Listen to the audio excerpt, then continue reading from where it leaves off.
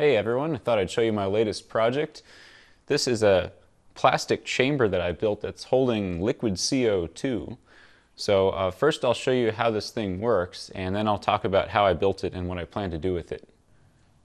So the chamber is built from a piece of aluminum with acrylic on the front and the back, and it's designed to be heated slowly, and I'm using this strip heater. This is just a flexible fiberglass covered heater that's normally used for bending acrylic, or at least that's what I normally use it for.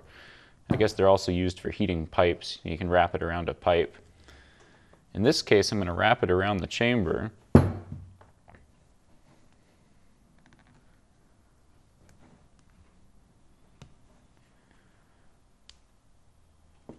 that. And I think this heater is about a couple hundred watts or something on that order.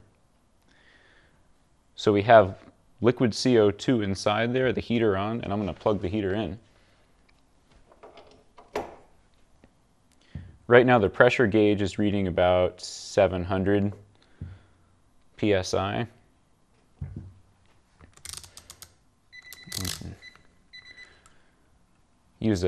I drilled a tiny hole in there just so I can put a thermocouple in and get a more accurate reading. You can see the CO2 is starting to boil in there.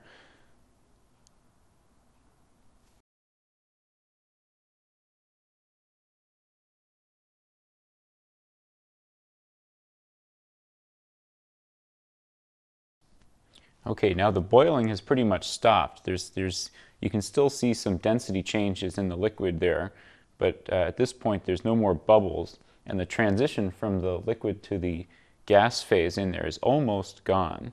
So let me give it another shake.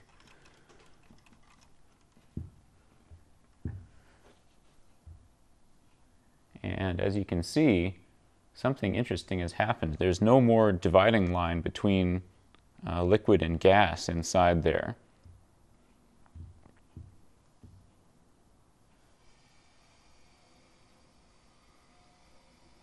So I'm going to unplug the heater.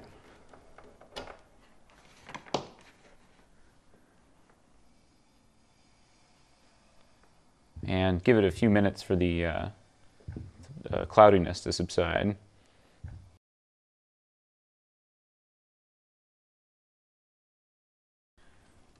So as you can see, what we're left with here is one phase basically inside the chamber. The CO2 has gone supercritical, meaning that the density between the liquid phase and the gas phase eventually became so similar that they blended together. So it's all one continuous phase in there now. Now to transition back, what I'm going to use is just a piece of dry ice, and I'm going to hold it against the aluminum on the outside here to bring the temperature down quickly. So check this out.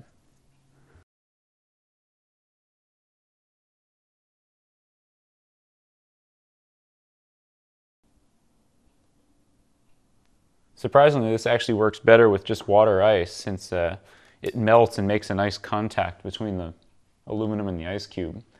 But as you can see, we're back to two phases.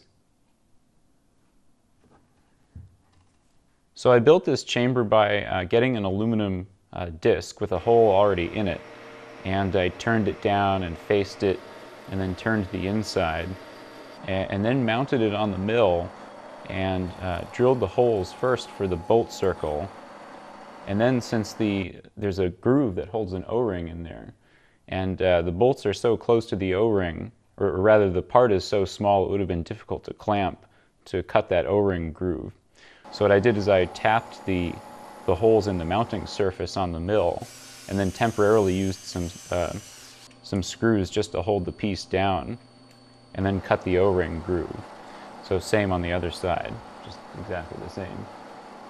And then I also used the mill to cut out these plastic parts with the same bolt circle, and put an O-ring in there and sandwiched it all together.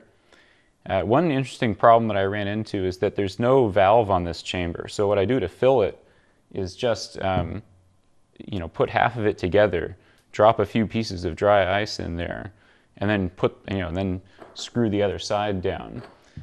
But this ends up being a problem because the pressure builds before I have time to actually get the chamber sealed up to the proper torque. So the O-ring is severely deformed because it was under a lot of pressure even as I was closing the chamber. You can see the O-ring is kind of squeezed out into the space between the plastic and the aluminum. The gland was actually carefully designed so that the O-ring would crush down in there and fill up the space in the gland, but it actually still managed to seep out. Same on the back side. I used actual engineering formulas to determine the thickness of acrylic that I would need for this, and I was anticipating much higher pressures. So the CO2 starts to go supercritical at around 1,000 or 1,100 psi, but I designed this chamber thinking that I would actually encounter much higher pressures, 2, 3, or even 4,000 psi. If I raised the temperature high enough, obviously the pressure of the supercritical fluid would go higher. So initially, when I first set this up, I was a little worried about the thing rupturing because who knows what's going to happen. So what I did was I set this up in a corner of my shop with a camera on it and plugged in the heater to a long extension cord so I could watch this thing on a TV monitor far away and then turn the heater on and off and monitor the temperature and pressure. So I got it up to 120 or 30 degrees Fahrenheit, and the pressure was still under 2,000. So I'm not sure. Maybe I'll try putting more dry ice in so that there's more volume inside there to see if the pressure is going to be higher. I don't know. But anyway, so what are you going to do with supercritical CO2? The first thing I want to try is putting green coffee beans in there and see if I can extract the caffeine from them. One of the commercial uses of this process is to decaffeinate coffee beans. But of course, the caffeine doesn't get destroyed. It just gets pulled out so you can refine it. Another interesting use for supercritical CO2 is dry cleaning. So you can put something in there that has a solvent or that has an oily substance on it and remove the oily substance without using water or a hydrocarbon solvent. Okay, well, I hope you enjoyed that. Let me know if you have any suggestions for what I should do with supercritical CO2. All right, see you next time. Bye.